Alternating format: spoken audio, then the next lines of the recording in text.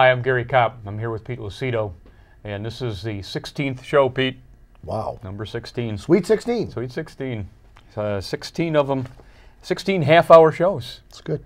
Imagine we can find that much to talk about for this. That's amazing. We've got several things that we want to talk about today. First of all, certainly the Flint water thing. We've got a bunch of information that's flying around. You invited me up to the state to watch the State of the State, and I have to admit that was an interesting effort.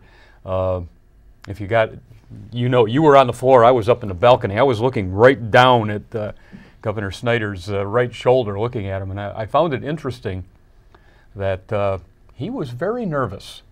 He was kind of mixing some words and things, although he was reading from a script. I found it interesting. I think this Flint water crisis thing is really playing on him. Yeah. I hope it's not something political or whatever, but what's your spin on this? Well, there's no spin. I think it was direct. I think it came from the heart, and I'll tell you why. You don't normally give a State of the State like he did. This State of the State was a very somber State of the State. It wasn't a high energy. It wasn't about all the good things that were done. It was about a crisis. It was a crisis that actually I don't think any other state has seen. We have a huge dilemma in Flint, and finger pointing has been started and everything. And what I think Schneider wanted to do, the governor wanted to make sure that, number one, that the individuals that he believed at first blush were responsible are out of his control and executive branch. Number two, he said, I'm sorry, and I'll fix it. He said, the buck stops with me. I am the top guy. It is my responsibility and my obligation. That's what he said. And I'm sorry, and I'll fix it. Now, if you have to give any more to people, I don't know what else you can give. He said, my three objectives are, number one, get the water turned back on. Because people living without water in today's age is not right. Number two, get the medical care and treatment for those that need it. And number three, find a system in the future that is never going to have these problems throughout our great state. And the last thing is that I think is very critical to tell the viewers is, this is a problem that's probably not going to just sit in Flint, but it could go to all the other municipalities throughout the state if you're not engaging in keeping up your infrastructure. So I want to share with the viewers out there, Time Magazine just has, on the front cover for the February edition, it says, the poisoning of an American city, toxic water, sick kids, and incompetent leaders who betrayed Flint.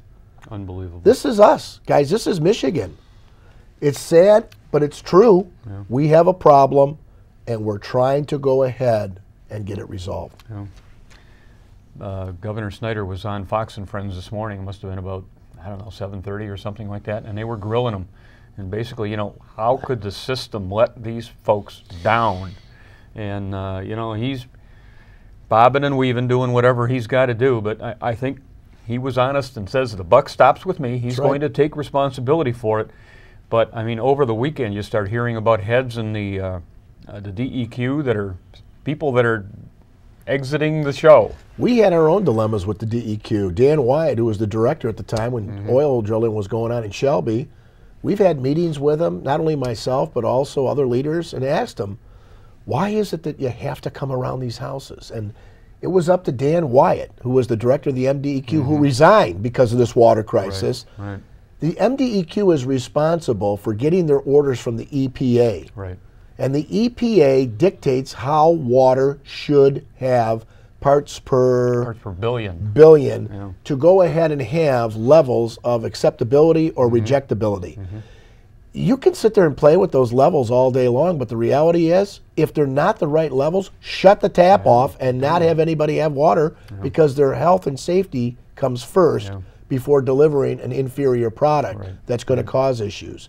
So Dan Wyatt, who's the director of the MDEQ, or was, now he's resigned, took his orders from the EPA as it relates to these are what it is.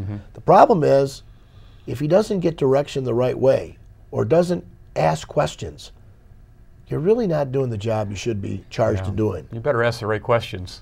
Yeah. Yeah. Well, it's interesting to me, the timeline, when you start looking at the timeline on this whole thing, about how Flint made a decision that they were going to exit Detroit water system. And then in the interim, they're going to be building another water system, which is going to pull water out of Lake Huron, I believe it is. Yep. And then, but in the interim, we're just going to pull water out of the Flint River. Well, me being the media guy that I am, you look at the TV and you look at they show shots of the Flint River. This thing looks terrible. And I mean, I don't know if the media is doing that on purpose to try to get you all upset, but you look at this picture of the Flint River and you got, why would anybody want to pull water out of this thing? It's brown and dingy and, oh my God, what are you doing? It's called about saving money. Yeah. Okay. There was a conscious decision made. There was a city council from Flint that were in place with the emergency manager. So this timeline that's being investigated by the Department of Justice, this literally will give us some insight as to who, what, when, where, and how. When you answer those questions, I think you got all the facts before you. I know as a very in-depth discussion, we could talk about my past, which was being a lawyer. I looked at all the facts first before and listened to all the arguments before making a decision. Whether it be good, bad, or indifferent, all the facts need to be told to you, and all the arguments need to be made. Then you can adjust your decision based on those. Otherwise, we're talking in a vacuum. The Department of Justice is going to come out with its report, I hope soon. In the meantime, the first and foremost is get the water on. Let's get the water on. That means safety. 2, let's get the medical conditions under control. And 3, let's go ahead and not have this ever happen again. The you know, you look at the timeline and you look at this thing. It actually started in 2013 in April. Apparently, that's when they decided they were going to make all these switchovers. But some of the things that I found in January, they identified this thing called trihalomethanes, which is the chemical things that happen when you start treating water with chlorine and you get bioproducts and things like that. I mean, this is nasty stuff. You start looking this stuff up, and this, I know in my business, we used to use trichloromethanes for degreasing car parts and things like that when they would come back into the engineering office after they were on test. This is some nasty, nasty stuff. You got to have downdraft machines so it forces the air down so it's not something that you breathe. They say this stuff you can, in the shower, you can actually get it in through your skin. You can breathe it in through your nose. Going, holy cow, we're killing everybody out there. I wouldn't be in the mode to be drinking that. But oh my God. We can talk about exactly how Dr. Hannah Atisha, in fact, she sat next to me, virtually next to me at the State of the State. She's the one that discovered and told the departments, hey, look, your levels of acceptability is out of control here. And they said, no, it's not. And she said, I want to show you my study. And the governor did do a shout out for her to say, thank you for taking the courage and the initiative to bring that forward, because you know, you're going against the system here. You're going against a lot of people, but you're saying, I think my analysis is correct. So in looking back in the rear view on this, I think we're going to learn a lot of things that are happening with our own systems for water and sewer that we need to address, and we can't wait. Flint has never addressed their pipe in the ground problem. They even have wooden pipes that are down there still.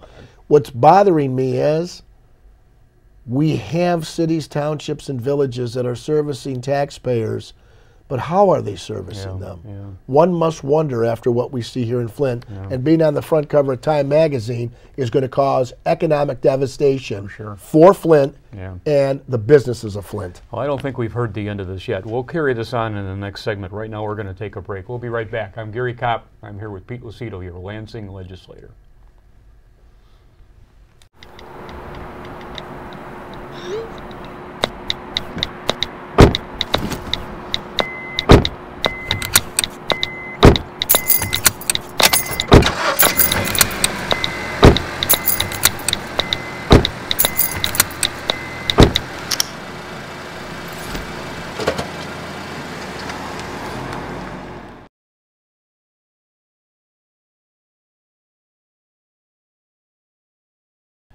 Welcome back. I'm Gary Kopp, here with Pete Lucido, your Lansing Legislator. We're going to continue on talking about this water thing. There's a local initiative, Pete, as I'm sure you're aware, that most all the communities within your district in the 36 are looking at doing some sort of support for the Flint water crisis. and we're collecting cases of water, and there's going to be an effort to haul them all up to Flint. And I don't think there's really a deadline on this. We just want to keep doing it to help support. So what can you tell us about this? I can tell you this. Shelby Township has its initiative with all of the fire departments and police department. You can drop cases of water off if you live in that district. If you live in Washington, I know it's the 2 fire departments that are up there. I know if you live in Bruce, there's a couple fire departments up there. And if you live in Romeo, they want it at the DPW. You can check with your local offices. I know that once those go into place, either trucks are going to run and bring it up to Flint from the local, which are all volunteers, as well as you can bring it over to Art Van. I know Art Van is doing the same thing. So everybody is bonding together to try to bail out Flint from its problem, because if we here in our district had no water, how would we cook? How would we wash? How would we clean? How would we even take care of our own families? It's a great initiative. I hope everybody out there does what they need to do. More importantly, let's all work together, because pointing the finger is not going to solve the problem. It's only going to exacerbate a problem. I think we need to let the Justice Department sort this one out, but in the meantime, we've got to worry about those folks having basic necessities like water. You're right. And everybody's asked me, Pete, how long is this going to go? No one really knows. You have to get the water chemistry right before you return it back on. Then the last thing is, how much is this going to cost? This thing has been coming at me like a train. Something that was thrown at us legislators. Really, we have no idea what the cost is, but I can only tell the viewers out there that we spent $9.5 million the first week. The second week we allocated $28 million, and I know the federal government has loaned $80 million. Because this is not a natural disaster. So this is a man-made disaster. You got to pay it back. So it's not a natural disaster. It's a man-made disaster. And what ended up happening was President Obama indicated that, we'll give you a loan, but it doesn't fall under the guides of federal disaster, in a sense that this was man-made. Realistically, if the water gets on quicker, then it would just be the medical that we're really going to be concerned with. Right now, the governor at State of the State had indicated unequivocally, number one, the money going out is to take care of the medical first. Water needs, filter needs, all of the needs to stabilize the problem. To fix the problem, he makes no admission of liability. In addition, in fact, to the contrary, he said, this is not money, nor are we going to give money to fix the pipes. Those pipes have been in the ground for years with the lead base on it. So that being said, I think that he's being as open and honest, saying we need to get the money out to those that were innocent, but we still need to fix a problem after this is done with. And we have to realize this is just not a concentrated area. This is throughout our state. This has got to be like everywhere. Flint is an older town. Detroit's an older town. Saginaw, Grand Rapids. You can look at anything. If the water chemistry changes, just like it did with the Flint River thing, and all of a sudden now it's starting to leach those little impurities that are out in those pipes, everybody's water system is going to do 100%. They tried first to get the smell out, so they adjusted the chemicals. They next tried to get the color in balance. They adjusted the chemicals. When you're adding acid to something to kill something or to change the color, eventually you're going to start eroding the lead on the pipe, and then that's what got through the system. And that's all the testing and all the things that everybody's doing. Who shot John now, right? No, we tested that. It was fine. No, it wasn't. Oh, my God. So this is going to go on for a while yet, I'm afraid. The beat goes on, and let's get those people back up and running, because they didn't cause this. They're just innocent victims of this whole thing. And certainly one of the things our government is supposed to be doing for us is, first line of defense, supplying the basic needs of the people. If a government can't supply clean water, clean food, and clean air, then what does the government stand for? What are they supposed to be doing? Right now we're going to take a break. We'll be right back. I'm Gary Kopp. I'm here with Pete Lucido, your Lansing Legislator.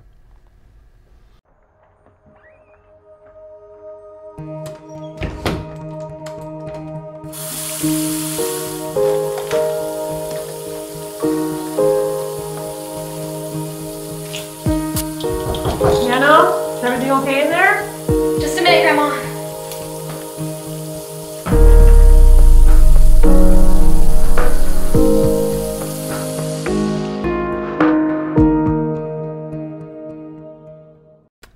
Welcome back.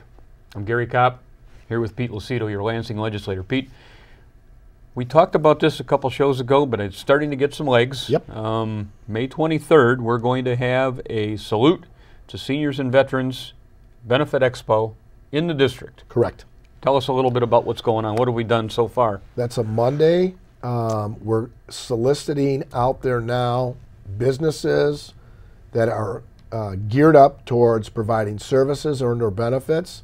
I've checked with the local county officials, I checked with the state officials, and I've checked with the federal officials as it relates to what services the veterans have, what they're entitled to, what they can ask questions for, anything to do with a veteran benefit or service. I want to have them from 10 o'clock until noon, the veterans there, and then have a free lunch for all those in the district.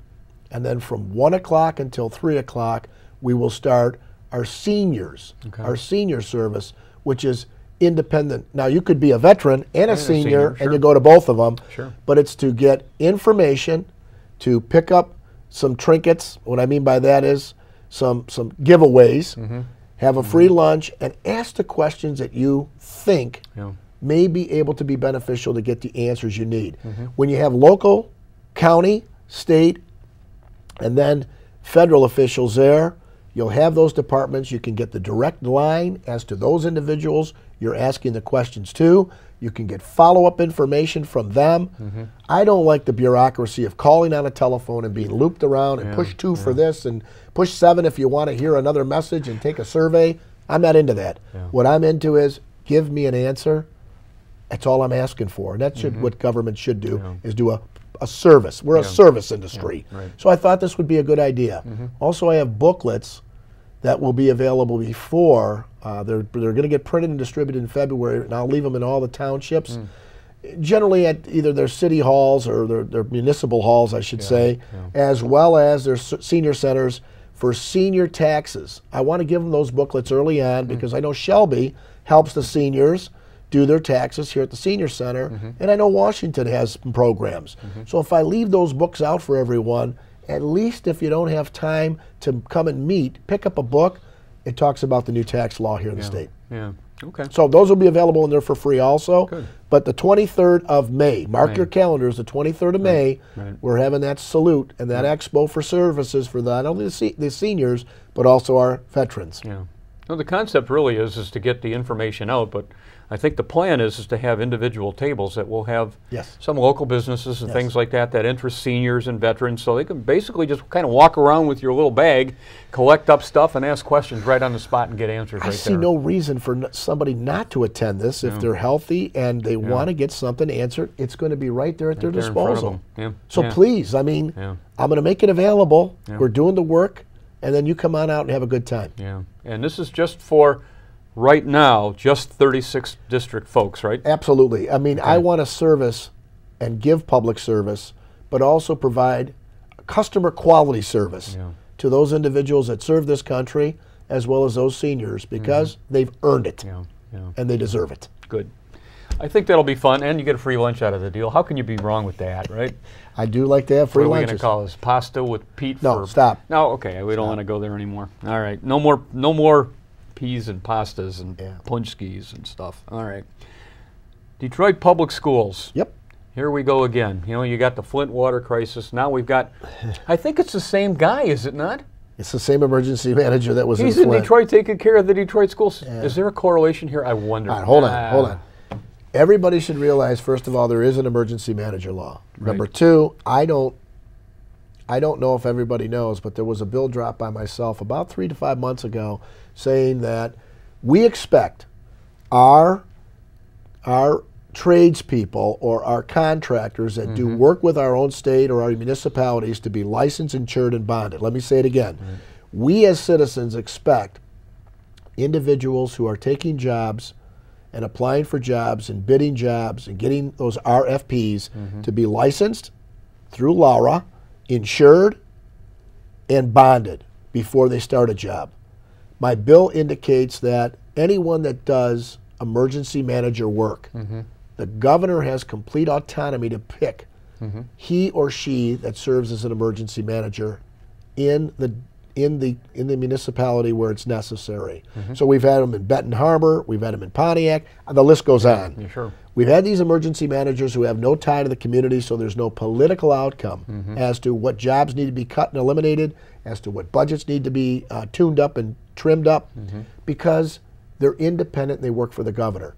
Some proponents argue and says, Pete, what you're trying to do now is eliminate individuals that would be qualified to be emergency managers. No, I am not. What I'm trying to do is that which the public expects of their own government when we're having people bid on those jobs. Why would we expect less? The governor gets the exclusive right to appoint an emergency manager.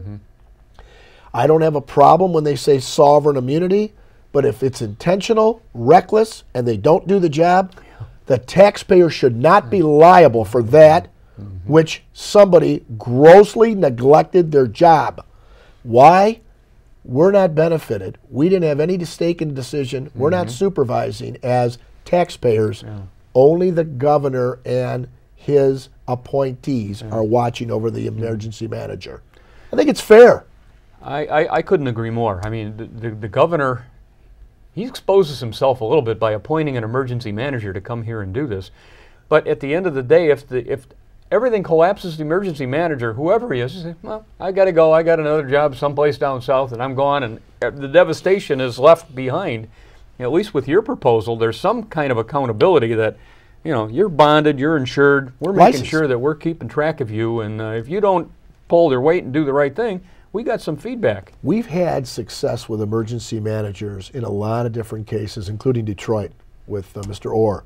The reality is, if we have somebody who grossly neglects the job, willfully or wanton uses misjudgment, I think that there should be a bond. I think that there should be insurance so that the taxpayers don't foot the bill. Why should we take the fall if somebody's in there screwing Precisely. up? So I'm hoping that we get some legs, we get a hearing on it, and in light of what happened in Flint, if it comes out that it was intentional, if it was reckless, I don't think the taxpayers should be on the hook.